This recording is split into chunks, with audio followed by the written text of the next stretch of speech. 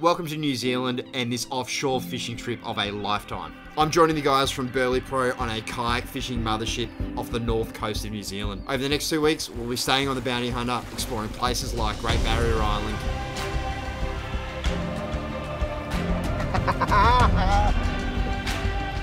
Arid Island,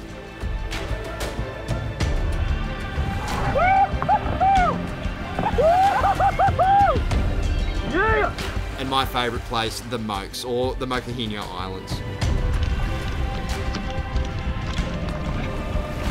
As we explore, the crew and I will take you through the insane experiences that this place has got to offer. How cool is that? And we'll make our way around kayaking and discover some seriously insane crystal clear waters. I can see it. Look at that. How amazing is this? We'll fish for one of the hardest finding fish that New Zealand's got to offer. Oh, yes! Of course, there'll be laughs and we'll create some insane memories. What is up, party people? Join me and the crew as we travel out to the islands and I search for my first New Zealand snapper at the famous Great Barrier Island.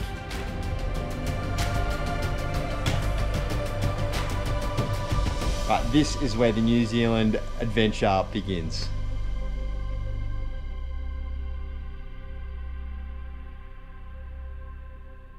So it's winter here in Australia and a good friend of mine, Marty from Burleigh Pro, invited me to get out of this cold, miserable weather and head out with him to their R&D company trip. Now, it's my job on this trip to collect some content for some of their new products and to help test the gear in some tough conditions. But on the side, I'm going to film and take you with me for the next 2 weeks.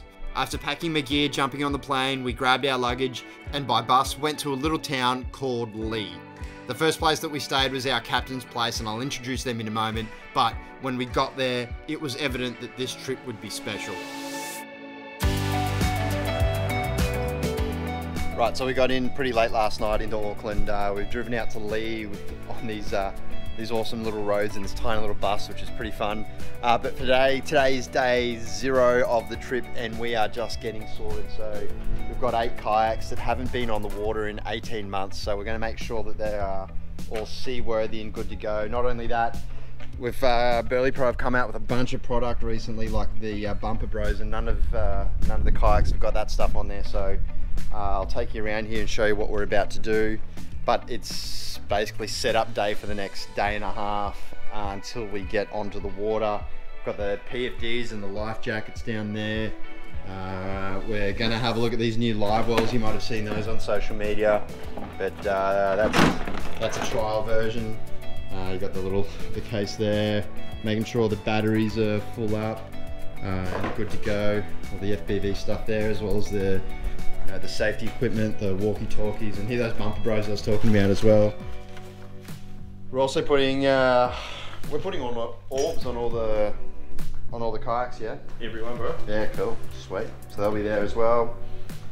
Look around. Gonna have a look, make sure that the Mirage dryers have got heaps of grease in them. That the Railblazer mounts are still good to go. Have a look at the seats as well. Give those a good gurney because I don't want to end up with a spider or anything on my backside. As we walk through, this is where the magic happens. So I've got a lot of gear to get through as well. So these are the new Daiwa Saltist MQ reels. They're rigged with Tasline, braid, a number of different versions, basically 20 pound up to 80 pound. We've got the rods down here. You can see everyone's got these awesome rods, tubes. That's mine. Did the job. Cost me $20, so that's good. Show you the place that we're staying though. Here's Michelle, she owns it. She's getting out of the shot real quick. I think she's shy. But let me switch to a wide angle camera. There we go. Sun's not out at the moment, so it's not perfect, but this is what we're waking up to at the moment. I think we might do some product filming and do some install videos and whatnot on this deck here. With that sun out at the back is just absolutely awesome, but check that view out. They've got there's a rainfall, there's a little waterfall down here, and you can hear it. There's trees. This place is outstanding. It's amazing. That's their bedroom, man. Imagine waking up to that every day. So jealous. With the guys working downstairs, Marty and I decided to put some smoked beef cheeks on and let them sit and cook for the afternoon. As those beef cheeks were cooking, I got the camera out and started doing the product shots for some kayaking gear, but the skies opened up and it really became beautiful. It was sunny and it was too good not to get the drone out, so I flew it down from the balcony, down to the rocks down at the beach there, and started just snapping away.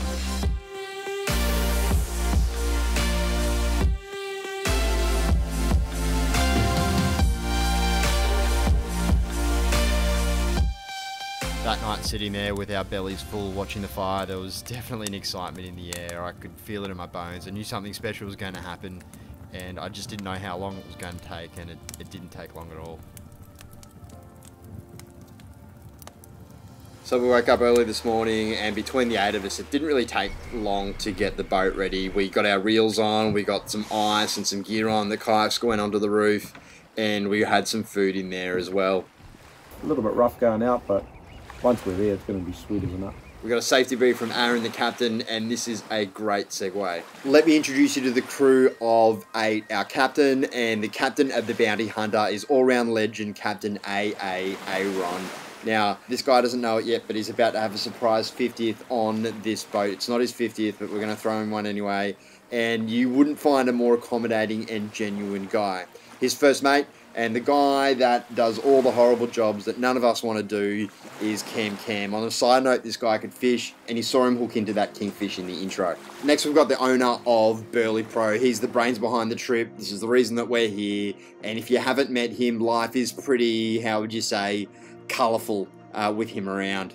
With him, he's brought one of his employees, Bo, his old man, and his father, Ian, and his soon-to-be father-in-law, Peter Pan the Flying Man. The last guy on the boat I'm pretty excited to meet, and I'm told that he is the godfather of New Zealand offshore fishing. The guy's name is Steve Tapp. He is going to be my personal guide for the next 2 weeks as I try and catch that once-in-a-lifetime 20-pound snapper. And this guy's no joke. His biggest snapper is a 36-pound snapper, 2 pound off the world record, and potentially the second biggest snapper ever caught.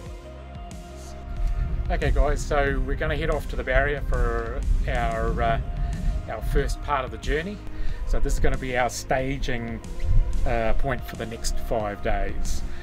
The whole idea here is it'll give you a comfortable start and get you used to the systems and what have you before we move on to other zones. The place we'll be is Hiratonga, and it gives us an opportunity for trophy fish. In fact, probably if everything goes right, we might even end up with a 20-pounder, who knows.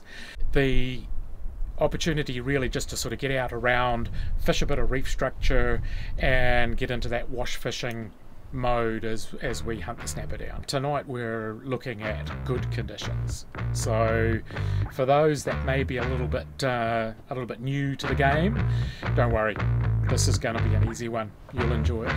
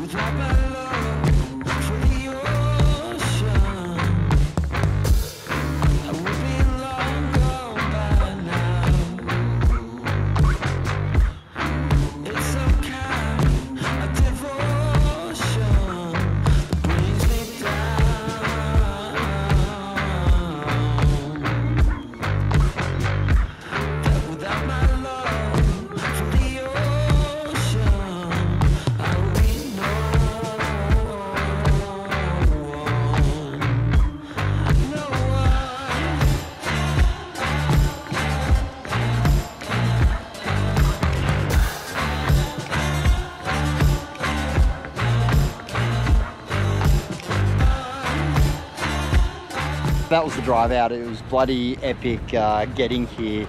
We're in a little bit of a cove at the moment. You'll see some top-down shots.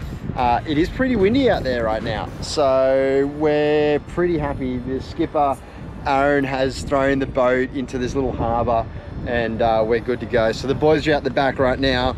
They're loading the kayaks Just chilling out, getting the kayaks ready for the first time. So those guys are busy. I'll get out of their way as they unload all the kayaks. You got Aaron at the top there. But the plan for today is get an afternoon session in. So we left at about 8 o'clock this morning. It took us about 3.5 hours, 4 hours to get out here. So it's early afternoon. We've got 4 hours of sunlight left before we have to think about coming back. But that wind will die off in the afternoon that we've got on here at the moment as well. The water will clear up. I'll get the drone up in a little bit. But today it's just going to be about, for me, soft plastics fishing. So that's something that I know that catches fish at home and here as well. Not a big jig guy. I haven't done a lot of jigging, but I'll be watching these pros here today and they can show me some tips. See if I can get a fish. I want one fish today and I'll be happy. One fish. I joined the boys down the back, got my gear ready for the day. I'm not going to go through the gear today. I'll go through all of that tomorrow. The gear, the kayak, exactly what we're using. Today, we're just getting ready and going for a fish. Finally. Right, so finally here we are. We are on the water. I've got the guys behind me still loading. I've been that dude. I'm the first one off the water. Let's see if I can catch a fish first. So everything's leashed down, which is a little bit different to me. I'm not used to using leashes on rods like that. So they tell me if you get a big kingfish, like a 30-kilo kingfish, you can tip the kayak over. I've been briefed how to lean away and move my center of gravity if I get one of these giant fish. So, mate, if that's the size of the fish that these guys are talking about, that's gonna blow me away. Right, I've got an edge, like an edge over here.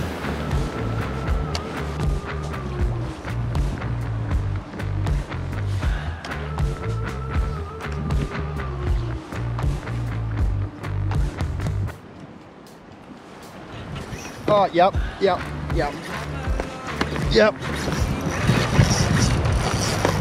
Oh, yes.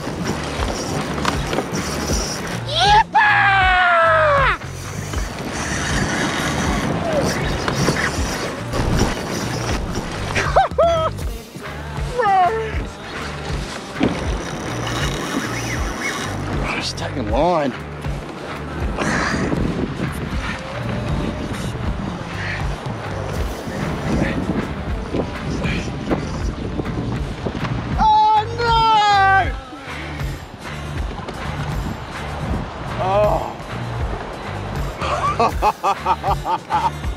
Welcome.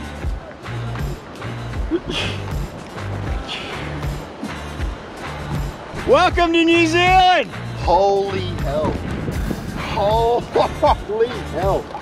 Water. I'll show you. Bit of a wave forming. Just that one there, that little crest. I want to throw at that and see what happens. All right, let's go.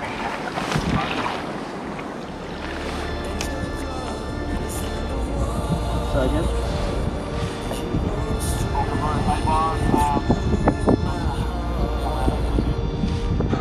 Coming.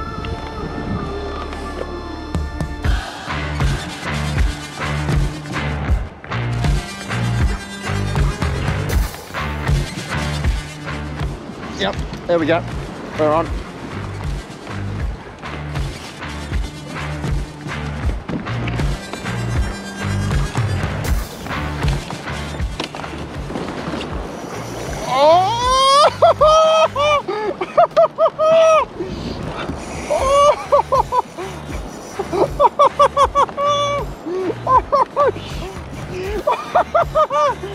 Oh my God! Pump.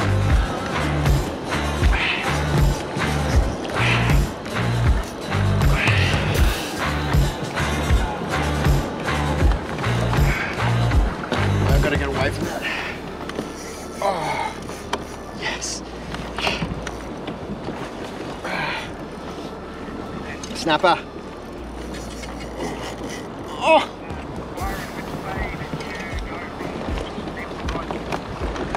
Left, sorry, finding a fish. Left.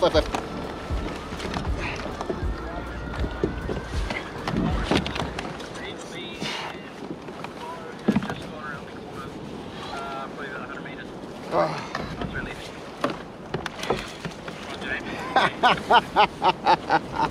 Yes!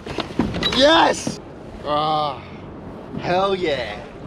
Now, it's only a small guy, but it was awesome to get this guy on the board, and we learned a few lessons. First of all, these fish, for their size, pull hard. Secondly, I'm going to need tighter drag if I get a bigger fish. Now, Steve was the last to launch, so he finally caught up to me as I hung around this point, and I picked up a couple of other small fish, just hanging out and having a bit of fun. There we go. There we go. Yep.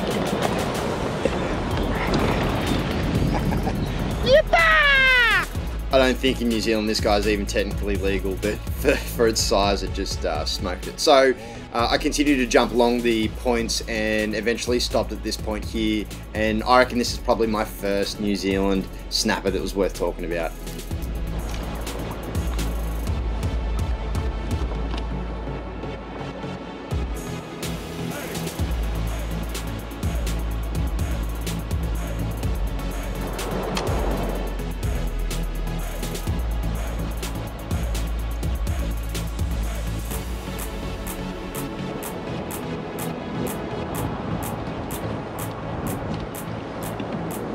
Yeah, we're on.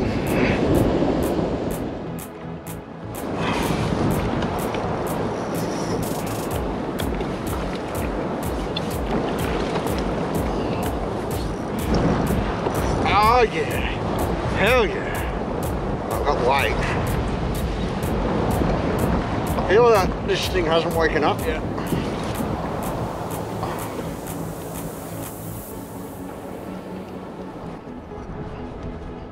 It's my first good size snapper. Oh.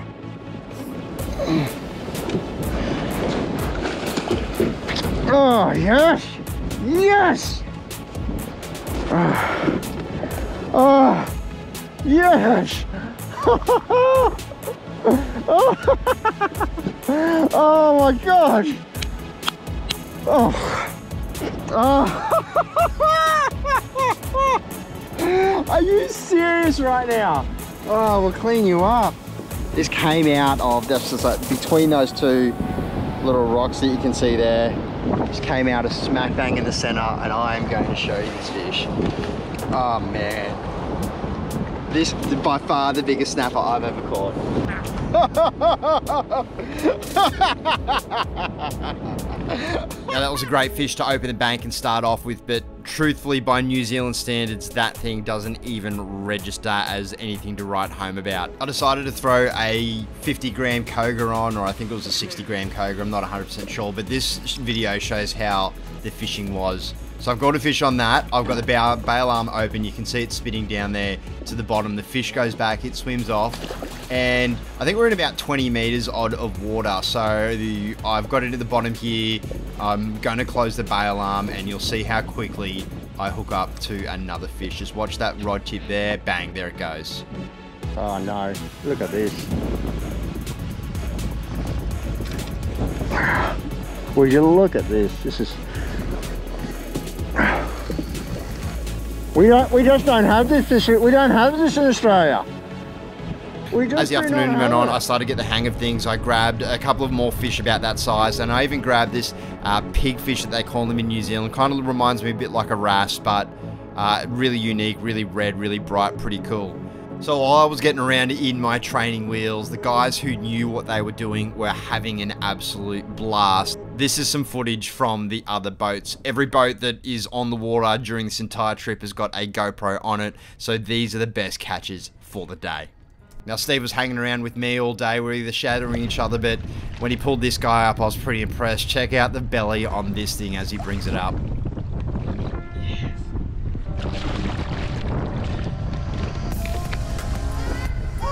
She's an absolute beast.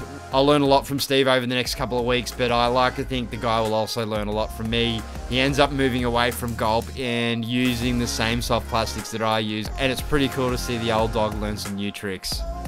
Even Cam, the first mate, got into some big fish, and it was really awesome watching him fight it with a really light rod and a 2500 size reel.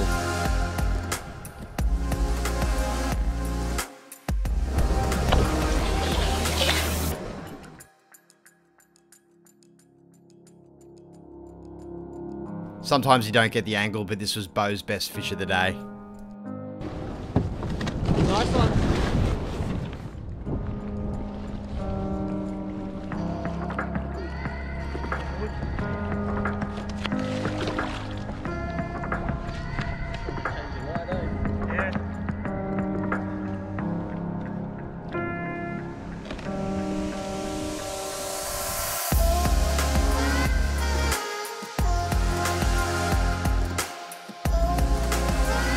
Rightio, tell me that is not the coolest session you have ever seen.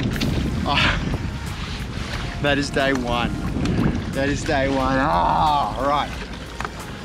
So tomorrow we're going to do a little bit of something different. So we've seen this off. Oh my God. I can't even talk. Yeah, it's insane. Two PBs in a day on snapper. Admittedly, I'm not a snapper guy, but you can't tell me they ain't bad snapper. They're right. They just did a little bit of right. I'm gonna catch up with Steve Tapp over here, who's got a sounder that's working, so he'll keep me safe from any rocks or anything in the next hour or so. Then we'll head back to the Mothership, and that will be awesome. We'll go back there, and the guys have got some dinner cooking. That is dinner. Look at this. Freshly caught today. Yep. That is going to be so good. That is going to be so good. So with the mission accomplished and our first fish caught for everyone today was an absolutely giant day. Today was simply about catching our first fish, but tomorrow it is our training day. In the morning, we're going to go out and target snapper in the shallows as they all come up for their morning feed.